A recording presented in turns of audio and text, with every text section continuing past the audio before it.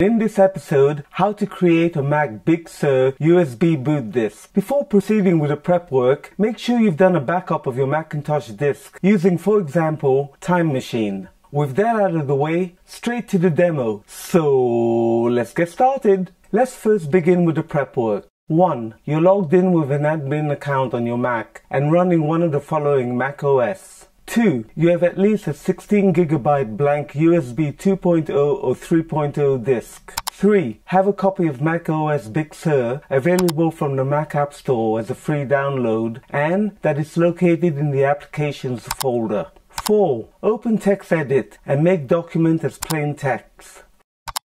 5. Copy and paste the following one-line terminal command which I've included in the description in the text document.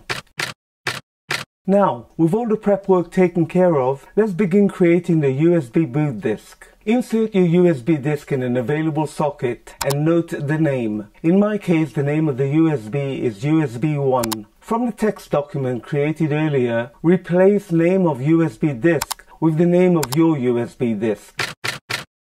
Final steps. Open terminal and copy and paste the one-line terminal command from the text document and press return. You'll then be asked to enter your admin password, and after pressing return, the creation of the macOS Big Sur USB boot disk installer will begin.